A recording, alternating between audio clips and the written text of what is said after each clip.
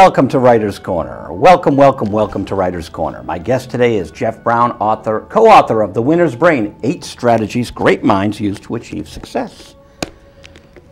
Hello, Jeff. Hello, Joe. How are you? I'm great. Good. And your book inspires me.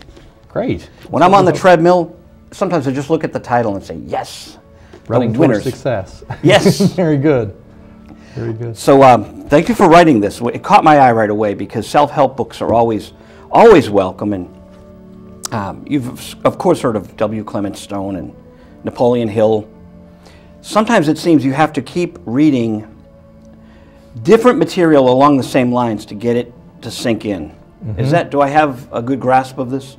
You're right. One thing about self-help books, and one thing my co-author, Mark Finsky, who's up at the University of Guelph, one thing that we wanted to be able to do is have a book that people could use to aim themselves towards success, but something that was really scientifically based. There are a lot of people that have great stories about how they've met with success, but we wanted to look at the research and find out how it is that people, the living, healthy, successful brains, are actually meeting with success on a regular basis. So that really is the backbone of The Winner's Brain, is finding out exactly how the human brain works, how it's optimized, and then figuring out ways also to incorporate that in our own lives.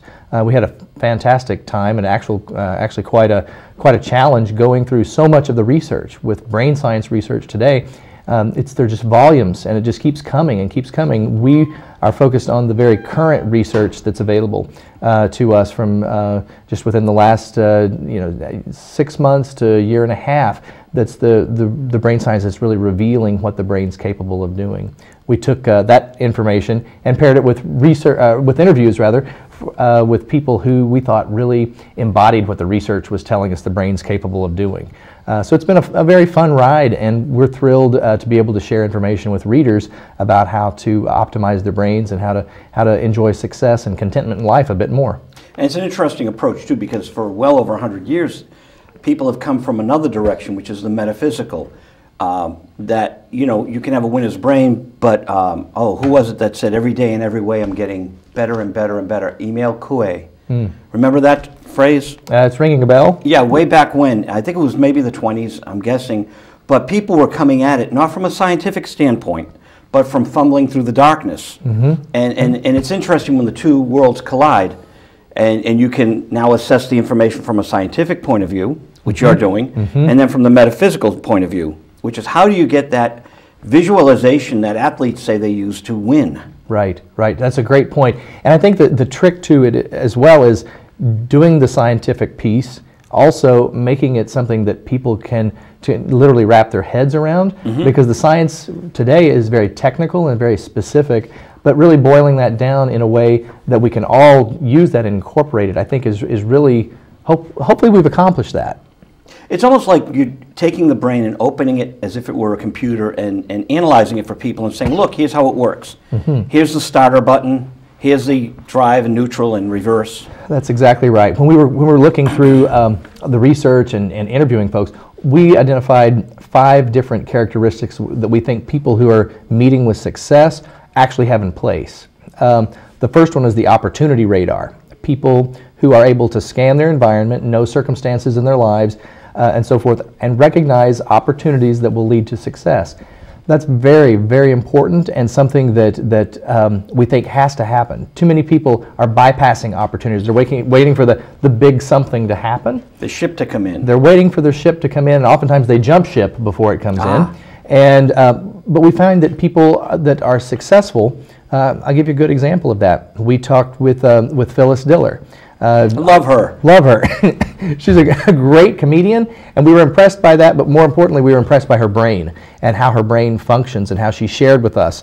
We didn't look into Phyllis's brain. She'd probably tell us there wasn't much there with her self-deprecating humor, but it works for her. Her opportunity radar, she shared that she would frequently pass up opportunities to do something else in a different venue rather than perhaps take the most lucrative route, because she knew that next venue would be something else that would lead to another opportunity and then another opportunity.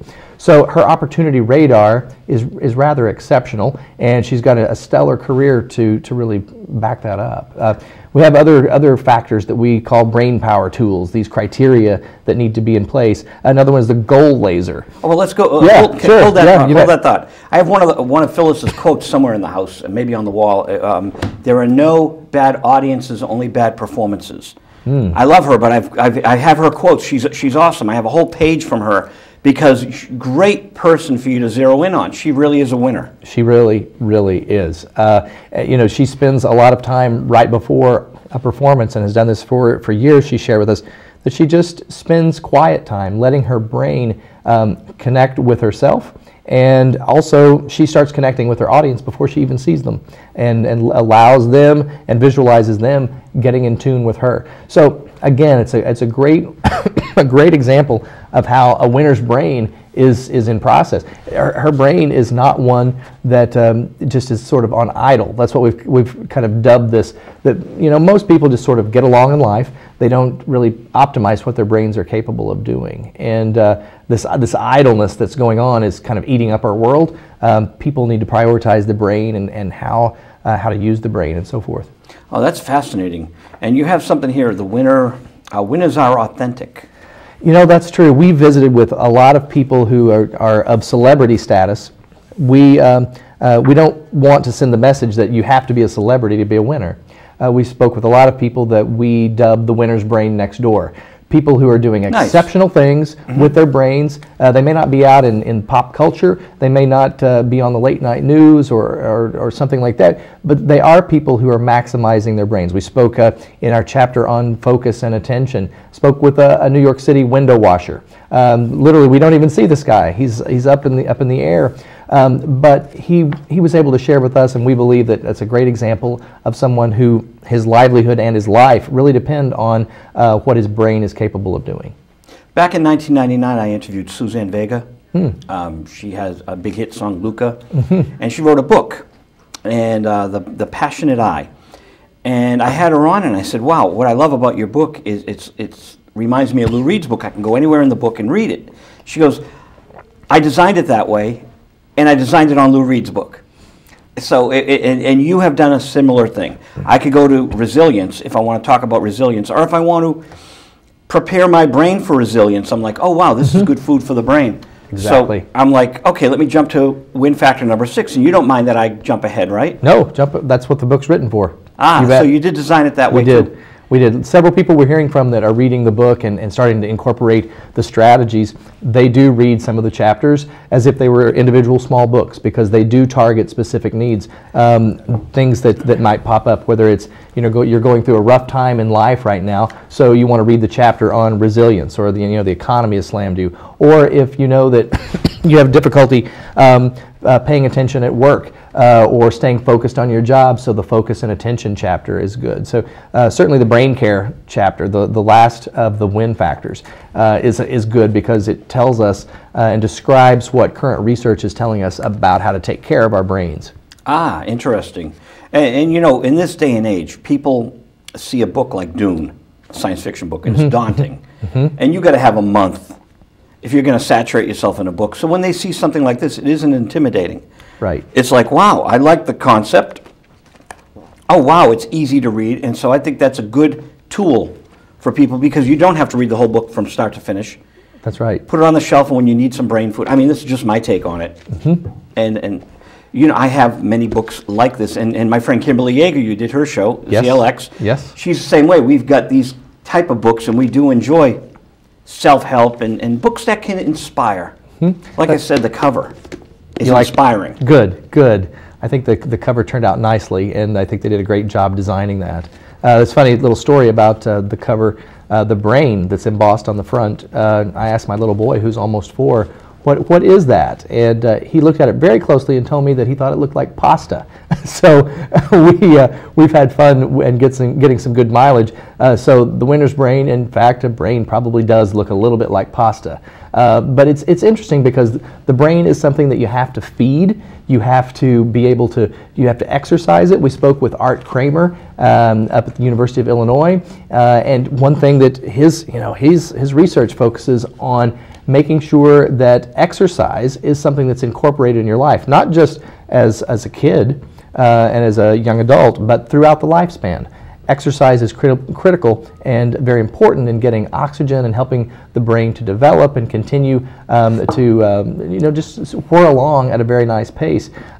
He even says that there are billion-dollar industry, or probably more than $1 billion now, of puzzles and games and things for your brain. Those really, and actually research came out just in the last couple of weeks that said that really isn't necessarily, you might get better at those games, but it's not necessarily something that's going to help you as far as being cognitively sharp. Exercise will do that, making sure that you feed your brain not just pasta, but things like omega-6s and 3s, which come in like cold freshwater fish, things that come in nuts. Your brain loves berries and unfiltered fruit juices. All kinds of, there's a nice little graph that we put together, so there's a quick reference in that brain care chapter for folks to be able to look at and see what they need to do. They don't have to read through the chapter and highlight that. It's there for them to be able to use. And of course, good old H2O. Water's always good, isn't it? Yeah, it is. It is. So that feeds the brain because blood. Yep, we definitely need to be well hydrated. Yes. Sometimes late in the afternoon you can kind of feel like you're dragging along and wish you could have a nap. Actually, water can sometimes give you a boost as well. Jeff, what was your book prior to this? My book prior to this was called The Competitive Edge, How to Win Every Time You Compete. And it was a book about character and integrity in competition, whether that was sports or business. Integrity is something that tends to be undervalued in our culture. And definitely the competitive edge was one that helped people have strategies in place to be able to protect something that has internal value. So you practice in Boston and you're a psychologist? That's right. That's right. I'm on staff at McLean Hospital and Harvard Medical School, and I have a private practice in Arlington. Well, I'm so happy you haven't carted me away yet in a straitjacket. That's right. Off the That's show. Right. You're fine. That's good to hear. So the competitive edge came out first, and then how did you decide you were going to write this with Mark? It's a great question. Mark's background in cognitive neuroscience and my background in cognitive behavioral psychology really is a nice fit. Mark has been interested in a long time in understanding how the brain works, how he's looking at that through fMRIs, actually seeing the brain as it's functioning and so forth. And my background has been in cognitive behavioral and sports psychology. I'm also the psychologist for the Boston Marathon medical team and have done that for almost a decade now. The recent one that just went by. Absolutely, yes, that's right. So can I ask, what happens when there's a marathon? Are you like there? At I'm with the medical team at the finish line. Nice. and spend time working with runners who find themselves in the medical tent. So anything from fears of needles because you're dehydrated, you need to have an IV or a blood draw, to helping runners who may have had some sort of other pre-existing something going on. A little bit of disappointment, of course, but also pain management and so forth. So again, those are kind of symptoms, and the things that we do in the medical tent as far as psychology goes is the cognitive behavioral piece, and that's what the winner's brain really is about, is the cognitive behavioral psychology, not just therapy, but psychology, because there are strategies that we can use to help the brain optimize itself. And not to stray too far from the book, but Sure. do you have a lot of people during this huge marathon, which is worldwide? Are there a lot of people in the tent coming for help? Right, and there's certain criteria to get into the medical tent that you have to kind of be in a position where you're needing a fairly acute, quick care. It's not just for blisters and needing an ice pack. Those are certainly taken care of. But folks who may be a little bit confused, or they just pushed it too hard, or medically something's going on, and it might add to things like confusion or other things that might kind of surface as a psychological something. So I'm in place along with a top-notch team of physicians and nurses and physical therapists, all there in the medical tent. It's analogous to kind of like a MASH unit, where just about anything that comes in there can be addressed. And they don't go into the tent and then come out and go running again, or do Nope, some? they're done at that point. Yeah, I would They're done figure. at that point. That's right. There are checkpoints across that folks can get medical attention if they need that throughout the course. But it's been fun. I've worked with the Boston Marathon for nearly 10 years and also consult with the Chicago and Houston Marathon medical teams as well. So working with people who are focused on success and that goal laser that we mentioned earlier, these people are really trying to optimize what their brains are capable of doing. And they do incorporate their brains. Their training is physical, but they also know that the mental aspect of performance is critical. Absolutely critical. Now, this is a fascinating thing because I think many people in our audience are not aware of a medical tent that has psychologists as well as medical people. You just think of a doctor, or, right? You know, and the emergency team. Right. But that's fascinating, and thank you for sharing sure, that with us. Glad to do that. Yeah, so the book is The Winner's Brain, and you have a website. That's right, The Winner's Brain book, or thewinnersbrain.com.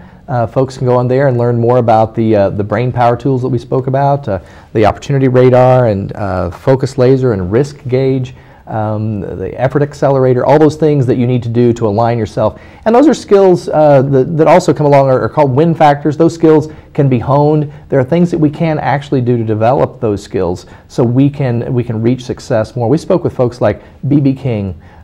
We visited with the FBI Academy and did training with their firearms division for a couple of days. We spent time with Kevin Clash. People sometimes don't know exactly who Kevin Clash is, but they certainly know who Elmo is. And Elmo is on Kevin Clash's hand because he's the guy behind Elmo, and that's another story about opportunity and how he was able to take Elmo, a puppet that literally was just kind of being tossed around, and gave it life and gave it the really international recognition that it is. And that's, again, Kevin's brain is one that operates like a winner's brain, and is a good example of how that is something that we can all grab a hold of. Have you read Think and Grow Rich? I haven't read that. You know of it, though. I've heard of it. It's like this. So I was going to ask you a question about it, but maybe I still will, even though you haven't read it. Napoleon Hill says that there's a secret in the book, and you're to read it from start to finish, which I've done. And I'm still looking for the secret. It's been like 20, 25 years, and someone said to me, oh, it's persistence. Well, okay, but it's maybe this relentless persistence. You kind of identify things, 8 strategies great minds use. He kind of does that, but he's like throwing something that you're looking for, and you're wondering, am I ever going to find it? And, you know, can sheer persistence be part of the winner's brain? Well, persistence is important, as is motivation, and being able to stick with what it is you're trying to accomplish. Once you've set that goal, we have a chapter about motivation and being able to aim yourself in that direction. Interesting too. Intuitiveness. Yeah, exactly. And being able to allow things that could be distracting to not be distracting. Staying focused, get rid of mundane sorts of things. Don't multitask. Don't spend time multitasking. Prioritize what needs to be done, and then get those things done so you can stay focused on your goal. It's interesting with this book that you're mentioning.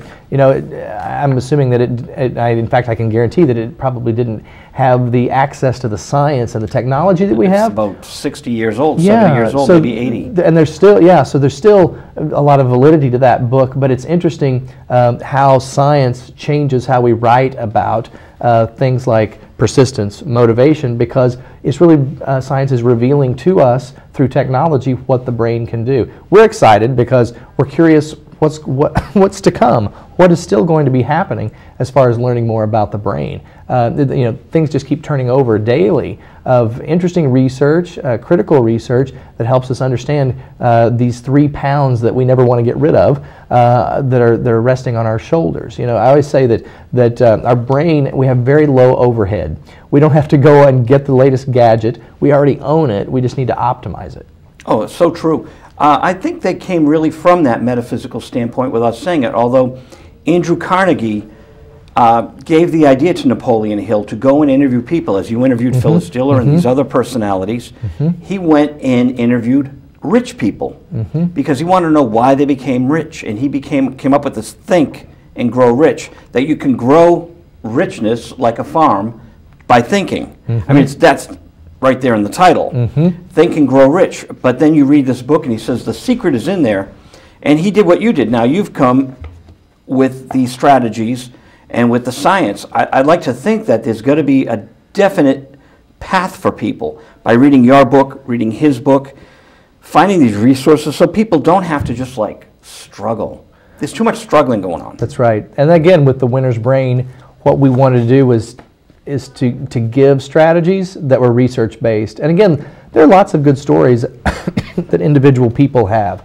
They're anecdotal. We've got great examples of people who've lived wonderful lives. But we're looking for some commonalities.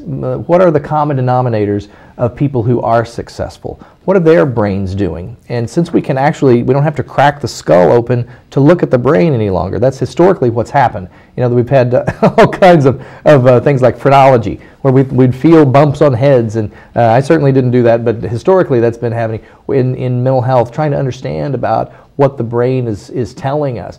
We don't have to crack heads open either. We can look in there and see what are some common things. Everyone's brain is definitely different. We all have different faces, we have different appearances, and our brains all are different as well. But being able to understand that uniqueness, but also at the same time look at commonalities in successful brains, and then do something to infuse that into our lives. That's really our ultimate goal. And gee, Doctor, I really apologize because one of my other 5 personalities has aliens that do help him, yeah? But he's not here with us today. That's our next book about teamwork. You and your aliens. Well, they're not my aliens, they're my other personalities' I aliens. see, So it's kind of like a second cousin to me. Or a co-author. And but it's hard for me to put my handle on it. So, Gotcha. But you know, this is all fun stuff too. You can have with a brain exercise, if you will. Right. Those are my brain exercises. That's right. Sure, you don't have that straitjacket ready? But prime your brain. How do I prime my brain? Well, I think there are things that you can be doing to make sure that we talked about the goal laser. Goal laser. Yeah, one of the brain power tools that we have. We interviewed Raymond Karimloo. Raymond was born in Iran. He, at age 12, went with a school group to see The Phantom of the Opera. And in seeing The Phantom of the Opera, he decided that he thought he would be the Phantom one day. That's what he wanted to do. He wanted to grow up to be the Phantom. The Phantom.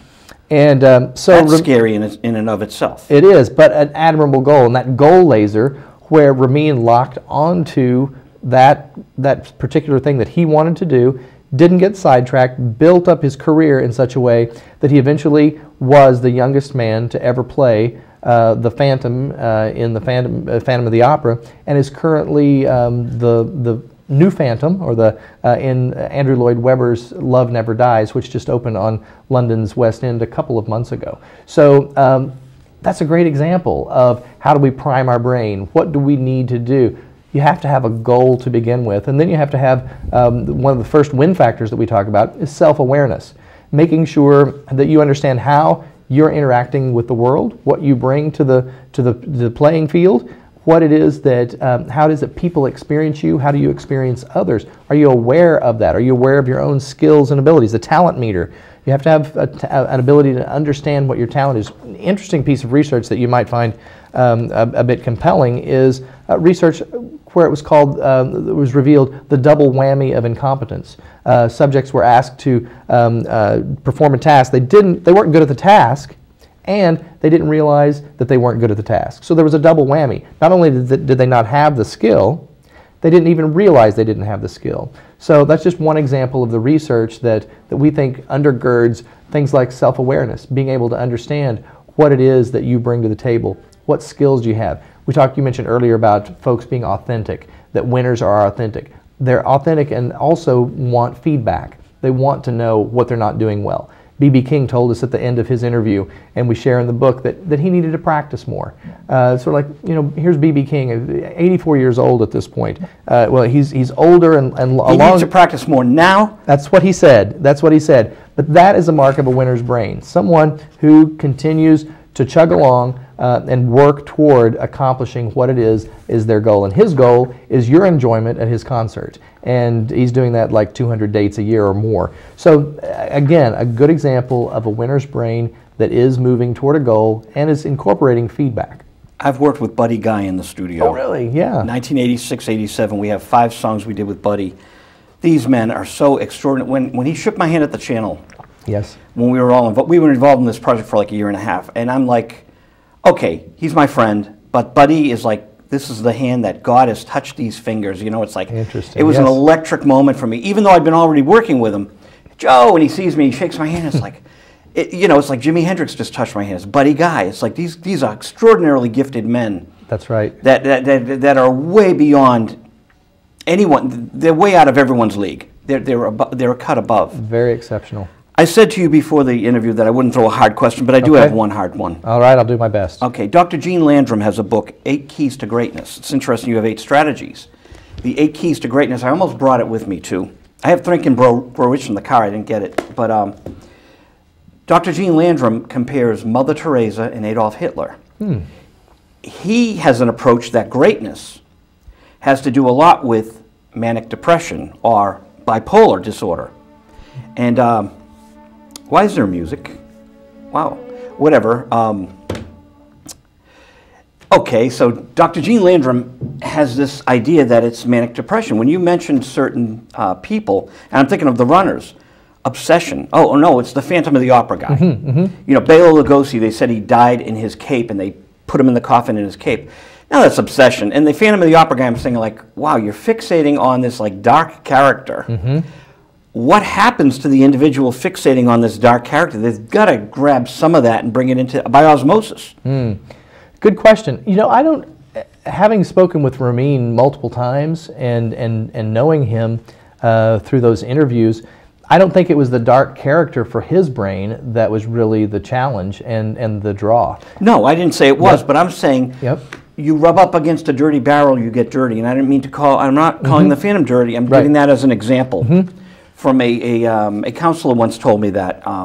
So I'm bringing these things, a religious person that I admired, had brought up this thing, and I remember these things, and I'm thinking, okay, if you add a little bit of blue to the, is it blue to the yellow? You get green, what is it? Whatever, you know, you add the colors and you get another color. Yeah, and how does that affect them?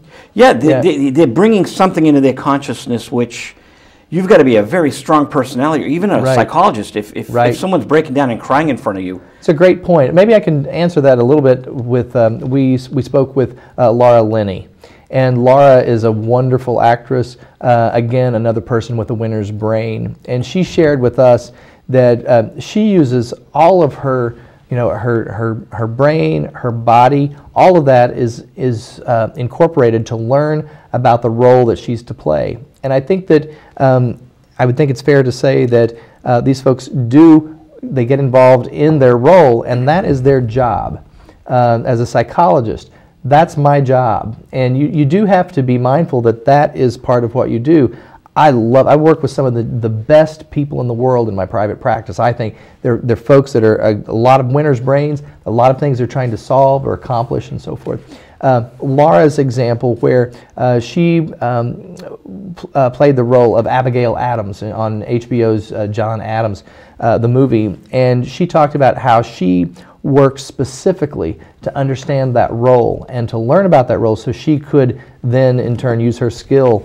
So she studied Abigail, and she even shared at one point that Abigail Adams, she had run across the fact that she was a bit pigeon-toed. And so that helped her to understand more about her life and how that character came out. So I think there are a multitude of ways of studying folks and incorporating that into what their skills and abilities are.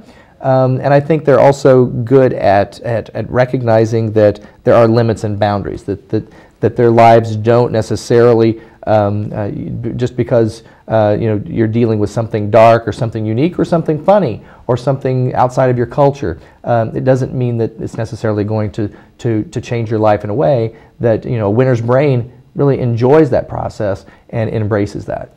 And as my favorite counselor and psychologist says, the oracle from the Matrix, our time is up.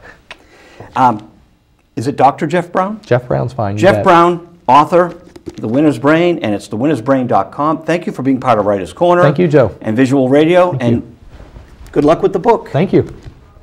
And thank you, everyone here at